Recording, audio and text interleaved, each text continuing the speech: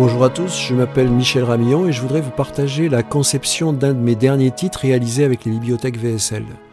Juste après vous avoir laissé écouter le titre en entier, je vous expliquerai en détail comment je me suis servi de Prime Edition et de Dorico pour écrire les arrangements et je vous montrerai comment j'ai exporté le fichier Midi pour l'exploiter dans Cubase avec les grandes bibliothèques de VSL. Je vous donnerai aussi des explications sur la réalisation des différentes parties de l'orchestration. Bonne écoute!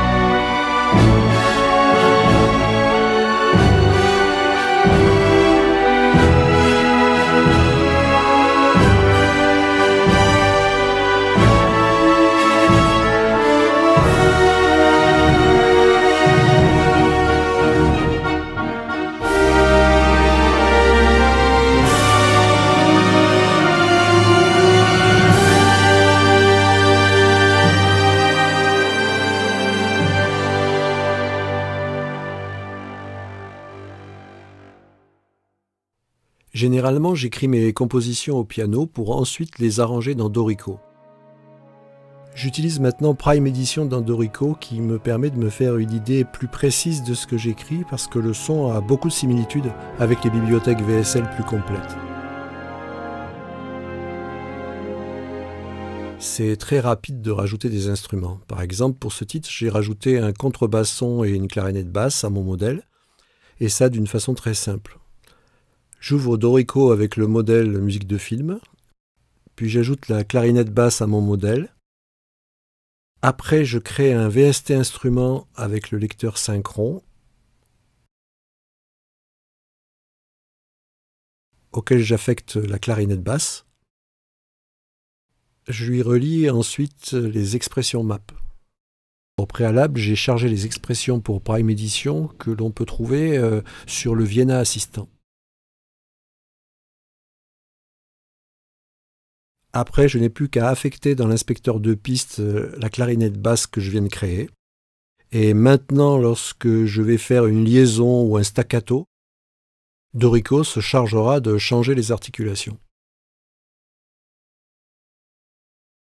J'ai également rajouté des cellos et des altos provenant des cordes Elite String pour appuyer les mélodies jouées aux cordes que je remplace dans Cubase par le patch Octave de Synchron Strings Pro.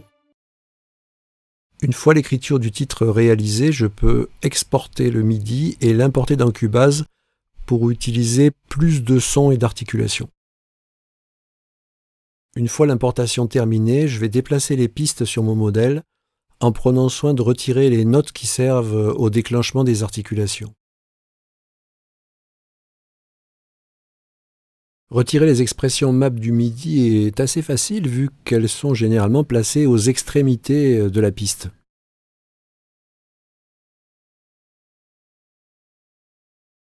Comme j'utilise des bibliothèques plus grandes, j'ai besoin de réaffecter les articulations pour chaque partie et rallonger quelques notes, notamment pour les notes liées. Je vais aussi réécrire les parties de harpe pour bénéficier des glissando préenregistrés. Je voulais donner à ce titre un côté intrigant, mystérieux. Pour l'introduction, l'idée de départ au piano est la suivante.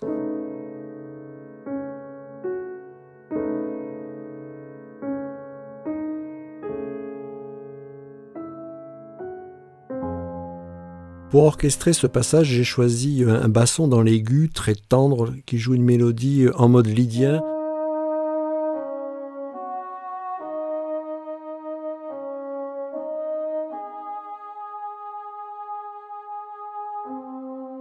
Tandis que l'accord de La majeur est joué avec les cordes, avec un Do dièse à la contrebasse.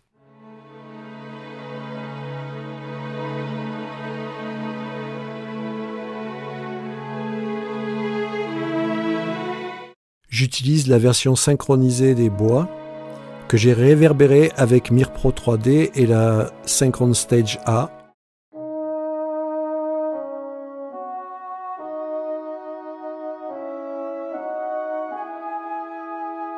Et pour les cordes, j'utilise Synchron Strings Pro.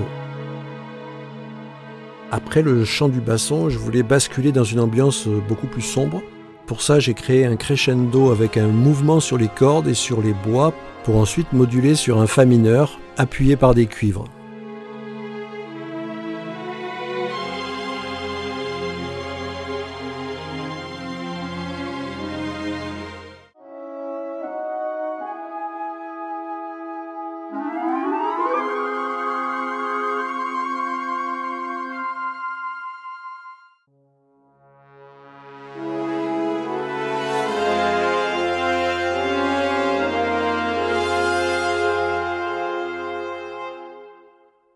Pour faire monter ce crescendo, je le souligne avec un roulement de timbale, un peu en arrière, et une cymbale et une grosse caisse sur le temps fort de la mesure du fa mineur.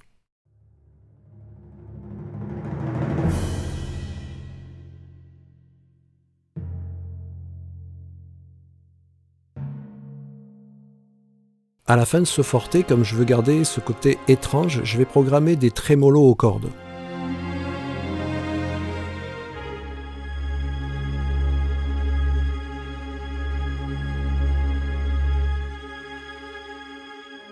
Et faire jouer le basson, le hautbois et les flûtes en chant principal.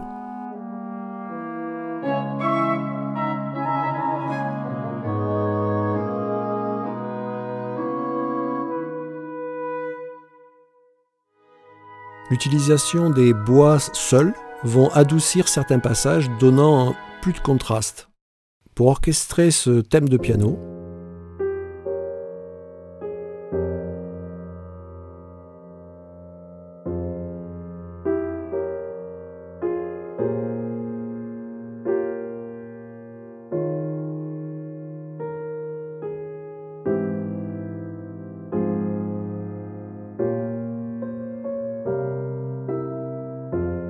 j'ai écrit un cor anglais très doux pour la mélodie et un hautbois qui lui répond.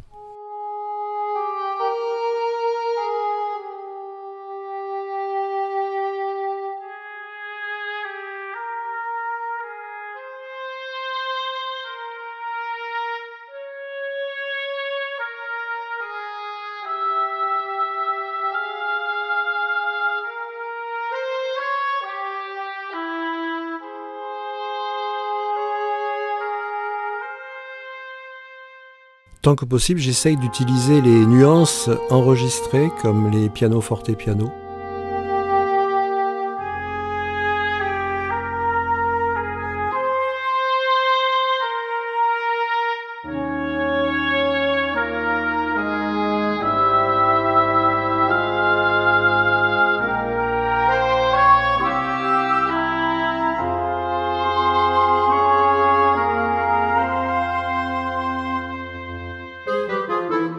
Les cordes soutiennent le thème harmoniquement pour le faire monter en puissance vers la fin.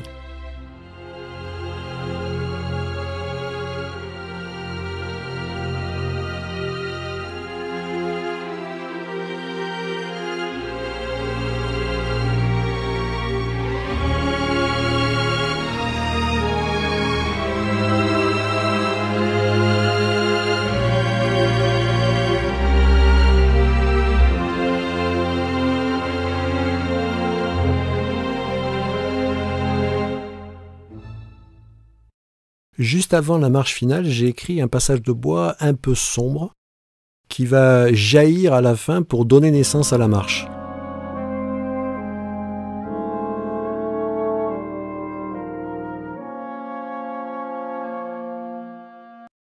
Le chant de flûte adoucit ce passage. Des cordes douces vont, elles, soutenir l'harmonie en se déplaçant lentement.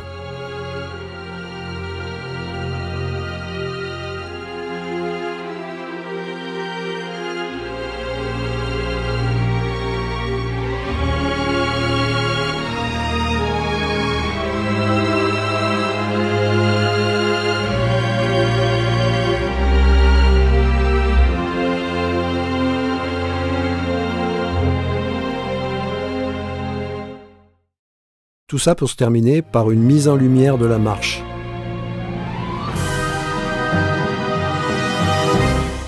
Avec au hautbois et clarinette des triolets de double croche à l'unisson et des trilles joués par le corps anglais et la flûte.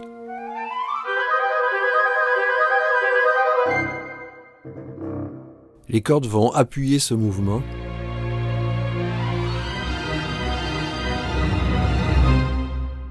Et pour finir, j'augmente cette progression avec un accord de cuivre en crescendo. Et le tout donne cette impression de chaos.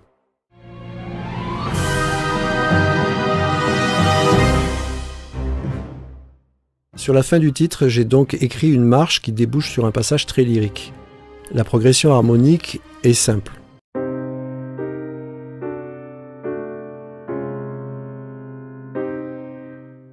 Et voilà comment j'ai orchestré ce passage. Pour donner du mouvement, ce sont les contrebasses, cello et alto à l'unisson qui martèlent la fondamentale de l'accord.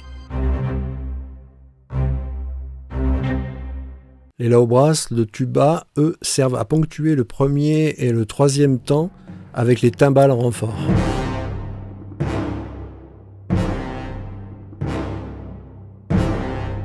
Sur la deuxième mesure, j'ai écrit une flûte piccolo, un hautbois, un corps anglais et des clarinettes qui donnent du mouvement entre les espaces. Puis un basson, deux flûtes et la flûte piccolo vont lancer un contre-champ de corps que je souligne avec des violons trémolo dans l'aigu pour le côté de tension.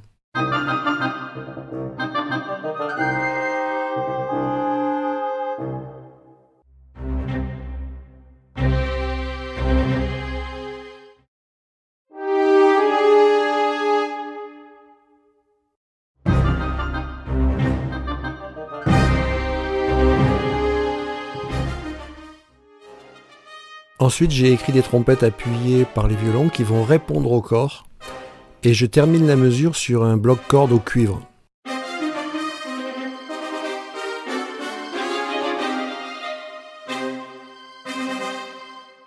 Et j'ai placé sur la dernière mesure des réponses de bois. Pour le passage lyrique de la fin, j'ai écrit une mélodie large jouée avec les octaves cello et alto de Synchron String Pro, avec un vibrato ample.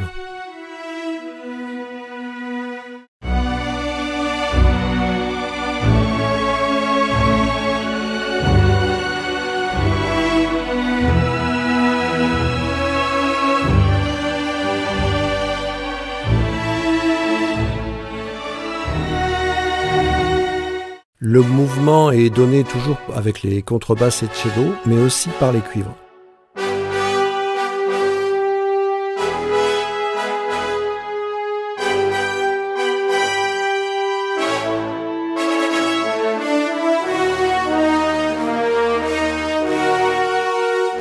En parallèle, les clarinettes et hautbois jouent des arpèges.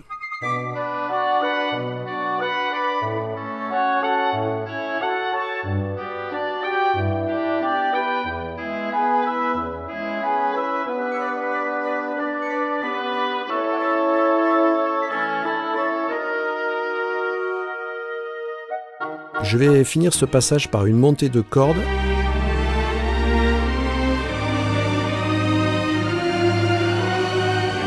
Appuyé par des corps.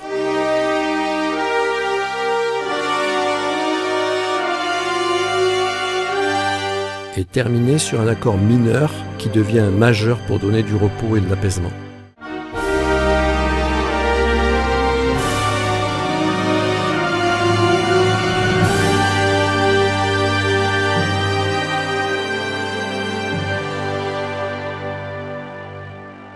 Avant de terminer cette vidéo, je voulais vous dire que j'ai utilisé la reverb miracle sur l'ensemble du mix avec ce preset et que j'ai légèrement diminué la réverbération des bois dans Mir Pro.